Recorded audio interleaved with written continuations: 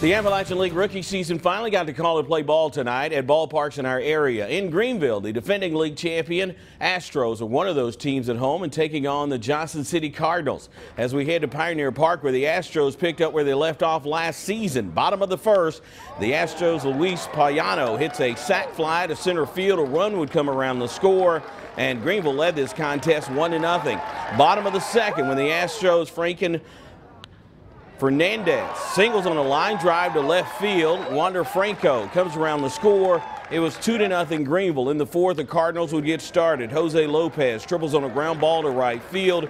Bryce Denton and Andrew Kinzer score. Game tied at 2-2. Still in the fourth, Jonathan Rivera batting. Pass ball.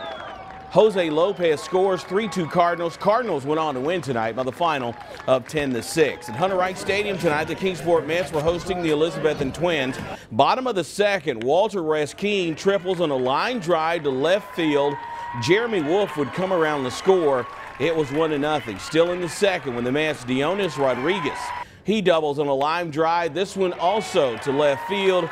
Raskin comes around the score. That would make it 2-0.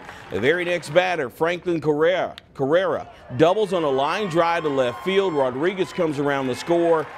Twins now lead this game 4-3, and the eighth has been delayed because of the rain. Now, two teams that did not finish also tonight, Bristol and Bluefield, their game suspended in the third.